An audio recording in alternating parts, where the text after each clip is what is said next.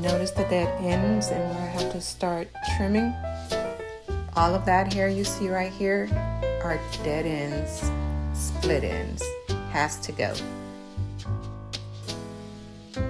This is after the first trim where I made the mistake of using some very dull scissors, but I had already started, so there was no going back from that. And here I noticed I needed to trim more, so I did. However, I do not recommend using dull scissors. And this was the final results of the first trim. Again, use good shears when cutting or trimming hair. So I went out and bought me some more shears and did a more proficient trim.